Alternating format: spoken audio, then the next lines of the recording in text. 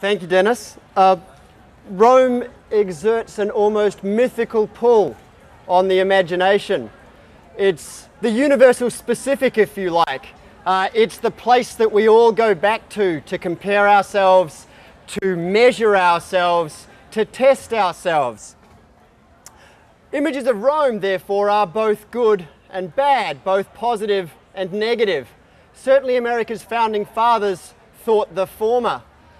We see eagles, we see fasces, we see the Roman political system, we see Latin pen names. For America's founding fathers, Rome was a model of sorts. But the model that tends to exert the imagination most is the fall and the decline and the collapse of Rome. But by asking, are we Rome? Are we going to fall? We place our own concerns about our own lives on a bigger stage. So the question that I leave you with is this: is it, are we Rome? Or is it, why have you asked?